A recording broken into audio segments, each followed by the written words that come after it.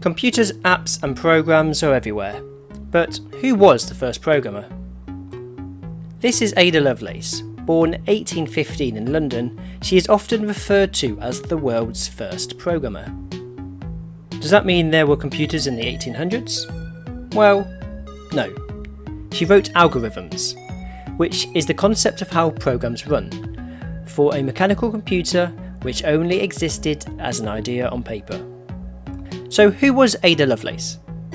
Ada Lovelace was a keen mathematician who was taught by her mum Annabella from a young age, and she went on to study advanced mathematics. It is important to say that this was during a time where it was believed that women were not as fit as men for academia. When she was 17, she met Charles Babbage, a mathematician and inventor.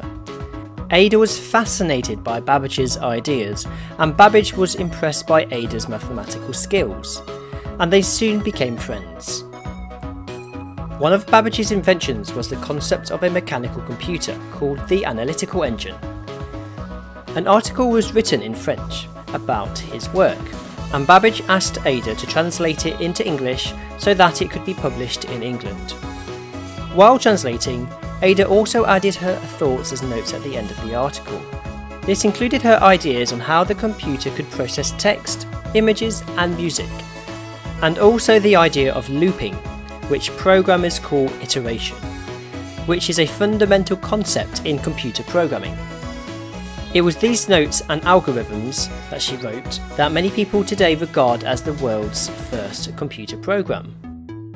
The Analytical Engine was never built during her lifetime, so all of Ada's algorithms were theoretical.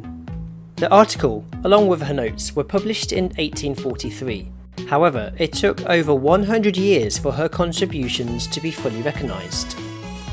Ada Lovelace died at the age of 36 from cancer, and she was buried next to her father, Lord Byron, at St Mary's Magdalene Church in Hucknall in Nottinghamshire.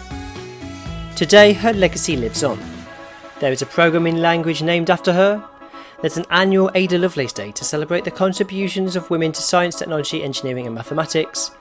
And what I personally think is quite cool is she's been in British passports that have been issued since 2015. Ada Lovelace, often referred to as the world's first computer programmer. Thank you for watching. If you enjoyed this video, I would appreciate it if you clicked thumbs up.